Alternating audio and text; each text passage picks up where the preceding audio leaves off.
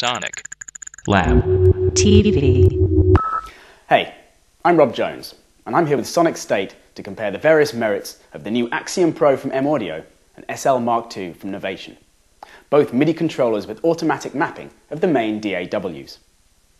Now, you may have seen me on some of the movies on the Novation website and be thinking, hang on, doesn't he work for Novation? Well, the answer is no. I'm a freelance video and music producer who works for a number of manufacturers, including Novation. So this is going to be an honest overview of how each product works, with my opinions on the various strengths and weaknesses, so that you can decide which one best suits your musical needs. The models I've got to compare are the 49-key AXiom Pro and the 25-key SL Mark II. Both keyboards come in 25, 49 and 61-key formats, but this is just what I have. It's perhaps worth mentioning that the AXiom Pro 25 differs a little from the larger keyboard versions, in that it has no sliders, numerical keypad, or some of the function keys, due to lack of space. The SL Mark II, on the other hand, has identical controls on all three models, as well as coming in a slightly varied keyless model called the Zero.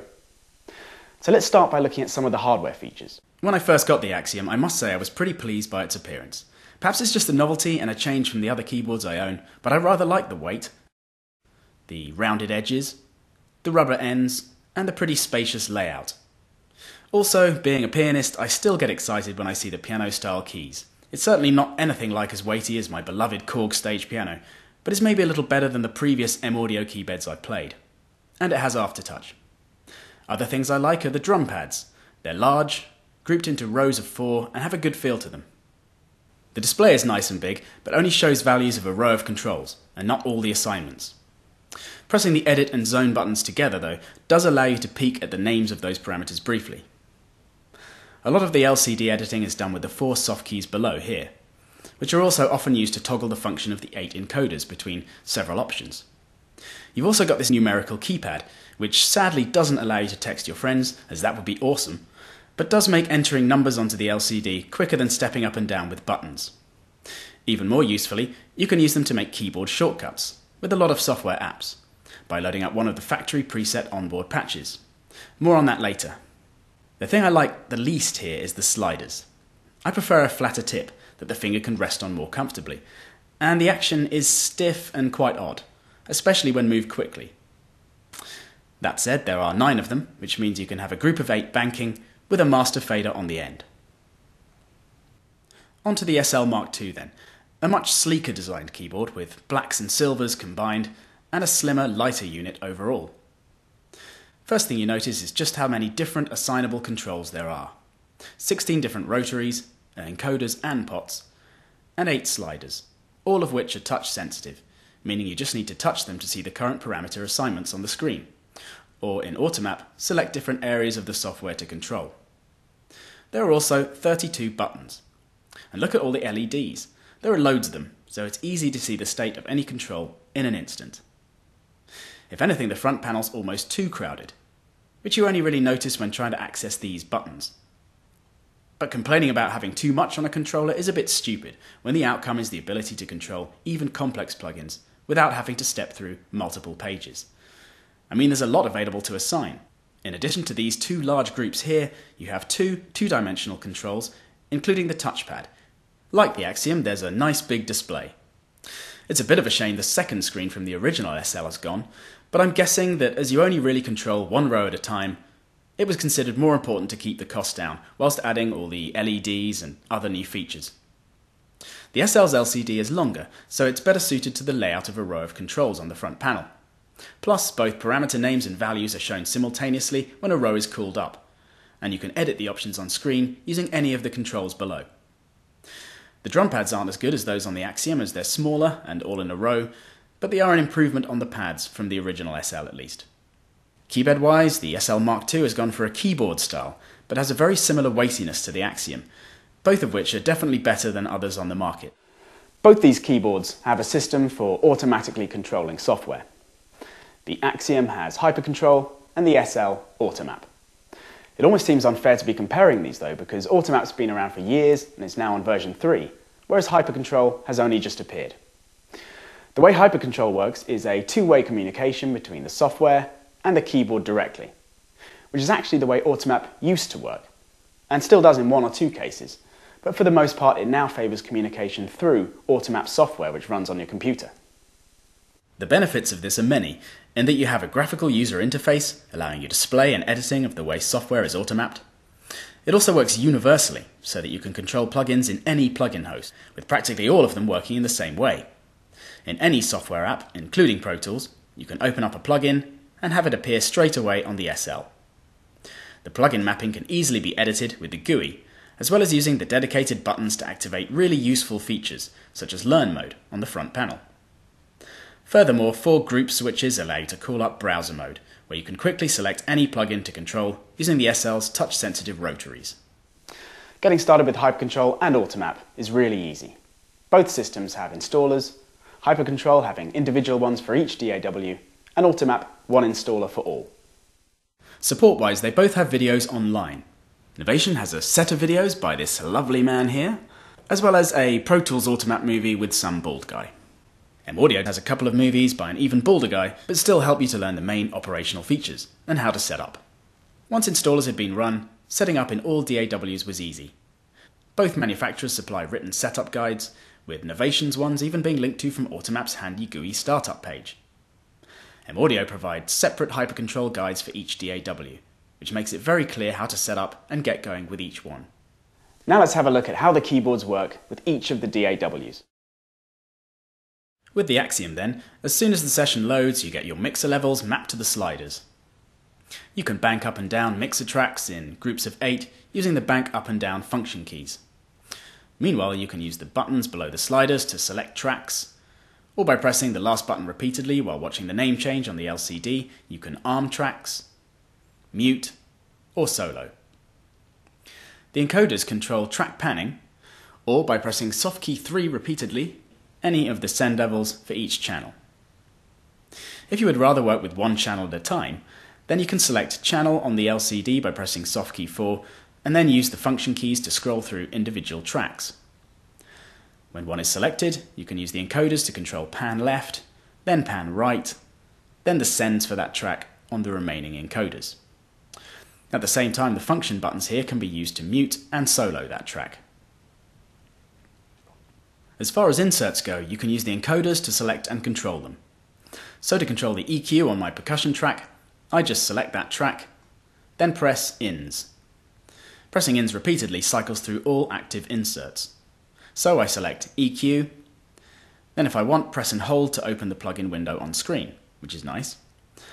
Then use the encoders along with the page up and down buttons to edit the insert parameters. For instruments, you can either use the same method as for normal inserts, or switch to instrument mode, which is actually almost exactly the same. In other words, you select the track the instrument is on, then use the page up and down buttons and 8 encoders to scroll through and edit parameters. The only benefits of instrument mode are a dedicated button for opening and closing the window, and 1 to 8 mode, where you can use soft keys 1 to 4 to quickly select the first 8 pages of assignments. The system works well, but with only 8 encoders to access and no buttons, it's obviously not ideal for more complex instruments and effects with many parameters. However, for any inserts in Pro Tools, you do have Learn Mode. So if you just want to control a few parameters, then you can activate Learn Mode in the plugin window, then move a control on the plugin, followed by an encoder on the hardware to assign. You also have the numerical keypad, which is pre-assigned to send keyboard shortcuts once you load the correct patch. In this case, patch 2 for a Mac. Then you can use the buttons to, for example, toggle the mixer window, and zoom in and out. With the SL, all you have to do once a session is loaded is press Mixer, which loads the mixer automap. The GUI shows you everything that's assigned and where it's assigned to. If I make this larger and change the transparency, you can see everything going on both the keyboard and in the session underneath. So I have my track levels on the faders, whilst the last 2 drum pads bank up and down the mixer. Then I have mutes and solos on the buttons below. Note that the display of these parameters is very clear on the hardware too, with the LCDs and LEDs making it nice and obvious. Then over on the other side we've got track arming on the buttons up top. Then the encoders below are the same as those on the AXiom, whereby you can use them to control panning, or pan right, or the various sends. by pressing and rotating the speed dial.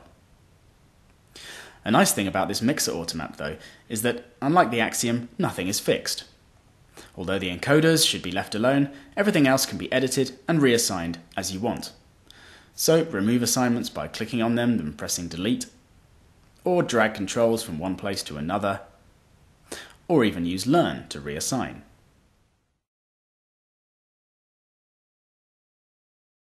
Perhaps the greatest advantage with Automap is controlling inserts. Once you've selected the plugins to Automap, either automatically after installation or by clicking on Plugin Manager in the GUI startup screen, and then activating any of them from the list, loading an insert makes it map instantly to the SL. Then I can edit it in the same way as with the mixer, as well as using the other options in the GUI to set functions like specific button actions or ranges. I can also change the name of the mapping, so that when I press the FX button on the front panel, I can see exactly which insert I want to load, and can select it either from the GUI or using the corresponding buttons on the SL. You can also do keystroke assignments with the SL, and although there are no assignments already done for you, it's really quick to figure out how to assign them. You just select the mapping you want the shortcuts on, like the mixer one for example, then select the control you want to use for the shortcut, then click and hold the keyboard icon, then press the computer keys you want to assign. You can even do a whole chain of assignments for more complex processes if you want. The way both controllers work with Logic and Cubase is pretty much identical to the way they work with Pro Tools. So I'm not going to show it all again with these DAWs. As a brief recap though, you have full access to all the mixer controls in mixer mode on the AXiom, while switching to instrument mode allows you to control any AUs, albeit with the somewhat limiting 8 encoders. Also, the AXiom's Learn mode for inserts and instruments is no longer available as it was in Pro Tools, so the system is completely fixed for these two DAWs. As Automap works the same way throughout, with the SL you still have access to all the cool features like Learn mode and Browser mode for either the mixer or any of your plugins. And all controls are available to assign freely throughout.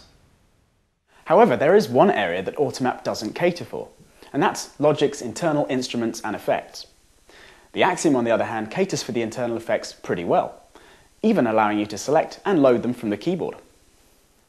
For example, I just select a track, then use the encoders to first choose an insert slot, then select a particular effect, load it, then click Edit to adjust its parameters with the encoders and page up and down buttons.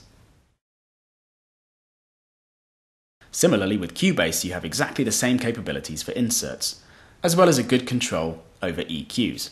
Again, just press the EQ's soft key, and then use the encoders to edit the selected EQ. The only way you can control these parameters with the SL, other than resorting to conventional MIDI of course, is using the speed dial. A handy feature on the SL that enables you instant control over literally any parameter the mouse cursor is resting over. Novation do provide a workaround for controlling Cubase's internal effects. They are VSTs after all, so going to the online answer base or contacting tech support will iron that one out. But they won't work with Automap straight out the box. The handling of keyboard shortcuts is identical to the system with Pro Tools for both controllers too. So in summary, for Logic and Cubase, you need to figure out how important external plugin control is. If you want thorough control of your AUs and VSTs, then the SL still has a better system, as the much larger amount of assignable controls, Learn and Browser modes, and the general flexibility make things a lot easier and quicker. If, however, controlling the internal instruments and effects is important to you, then it's more of a toss-up, and you need to consider the various pros and cons of each keyboard more closely. To stay up to date with Hypercontrol and Automap, you should keep checking both manufacturers' websites regularly, as both systems will no doubt be evolving on a constant basis. I hope you found this product comparison movie useful, and now feel in a position to confidently decide which keyboard works best for you.